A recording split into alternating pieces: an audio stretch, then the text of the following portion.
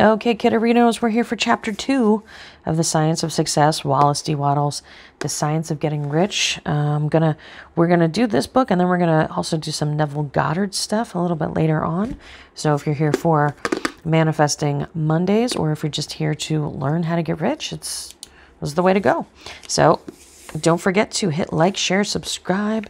Comments of discontent will be met with love and humor, and I hope you enjoy this. I hope you guys let me know in the comments. And don't forget to hop over to Moma Delia for all things manifestation, magic, and we do little makeup reviews too. So Chapter 2, there is a science of getting rich. And if you saw Part 1, if you saw Chapter 1, you will see that I will screw up and I will have to reread sentences. I am a regular human, I promise you. So, there is a science of getting rich. It is an exact science like algebra or arithmetic. There are certain laws which govern the process of acquiring riches. Once these laws are learned and obeyed by any man, he will get rich within mathematical certainty. The ownership of money and property comes as a result of doing things in a certain way. Those who do things in this certain way, whether on purpose or accidentally, get rich, while those who do not do things in this certain way, no matter how hard they work or how able they are, remain poor. It is a natural law that like causes always produce like effects, and therefore any man or woman who learns to do things in this certain way will infallibly get rich. That above statement is true is shown by the following facts. Getting rich is not a matter of environment, for if it were, all the people in a certain neighborhood would become wealthy. The people in one city would all be rich, while those of other towns would all be poor. Or inhabitants of one state would roll in wealth, while those of adjoining state would be in poverty. But everywhere we see rich and poor living side by side in the same environment, often engaged in the same vocations. When two men are in the same locality and in the same business, one gets rich while the other remains poor. And it shows that getting rich is not primarily a matter of environment. Some environments may be more favorable than others, but when two men are in the same business or in the same neighborhood and one gets rich while the other fails, it indicates that getting rich is the result of doing things in a certain way. And further, the abilities to do things in a certain way is not due solely to the possession of talent, for many people who have great talent remain poor, while others who have very little talent get rich. Studying the people who have got rich, we find that they are an average lot in all respects, having no greater talents or abilities than other men. It is evidence that they do not get rich because they possess talents or abilities that other men have not, but because they happen to do things in a certain way. Getting rich is not the result of saving or thrift. Many very penurious people are poor. I don't know what that word means. I know what a lot of words mean. I don't know that word. Hey, if you're watching, look it up and put it down below for the rest of us. While free spenders often get rich. So I guess penurious means minding your pennies, I assume. Nor is getting rich due to doing things in which others fail to do. For two men in the same business often do almost exactly the same things, and one gets rich while the other remains poor or becomes bankrupt. From all these things, we must come to the conclusion that getting rich is the result of doing things in a certain way. If getting rich is the result of doing things in a certain way, and if like causes always produce like effects, then any man or woman who can do things in a certain way can become rich, and a whole matter is brought within the domain of exact science.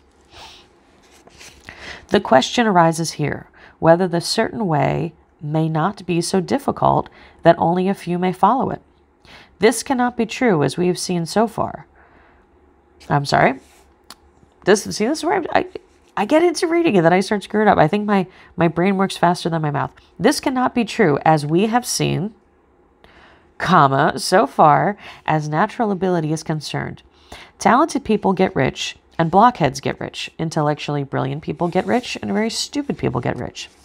Physically strong people get rich, and weak and sickly people get rich. Some degree of ability to think and understand is, of course, essential, but in so far natural ability is concerned, any man or woman who has sense enough to read and understand these words can certainly get rich. I will help you with that as long as I can read them and not stumble through this. Also, we have seen that it is not a matter of environment. Location counts for something. One would not go to the heart of the Sahara and expect to do successful business. Getting rich involves the necessity of dealing with men and of being where the people are to be dealt with. And if these people are inclined to deal in the way you want to deal, so much better. But that is about as far as environment goes. If anybody else in your town can get rich, so can you. If anybody else in your state can get rich, so can you. Again, it does not matter choosing some particular business or profession. People get rich in every business and in every profession, while their next door neighbor in the same vocation remains in poverty. It is true that you will do best in a business you like and which is congenial to you. And if you have certain talents that are well developed, you will do best in a business that calls for the exercise of those talents. Also, you will do best in a business which is suited to your locality. An ice cream parlor would do better in a warm climate than in Greenland. A salmon fisher will succeed better in the Northwest than it will in Florida, where there is no salmon. But aside from these general limitations, getting rich is not dependent upon your engaging in some particular business, but upon your learning to do things in a certain way. If you are now in business and anybody else in your locality is getting rich in the same business while you are not getting rich, it is because you are not doing things in the same way the other person is doing them. No one is prevented from getting rich by lack of capital. True, as you get capital, the increase becomes more easy and rapid, but one who has capital is already rich and does not need to consider on how to become so. No matter how poor you may be, if you begin to do things in a certain way, you will get rich and you will begin to have capital. The getting of capital is a part of the process of getting rich. It is a part of the result that invariably follows the doing of certain things. You may be the poorest man on the continent. You may be deeply in debt. You may have neither friends, influence, nor resources. But if you begin to do things in this way, you must infallibly begin to get rich. For like causes produce like effects. If you have no capital, you can get capital. If you are in the wrong business, you can get into the right business. If you are in the wrong location, you can go to the right location. And you can do so by beginning in your present business and your present location to do things in the certain way which cause success.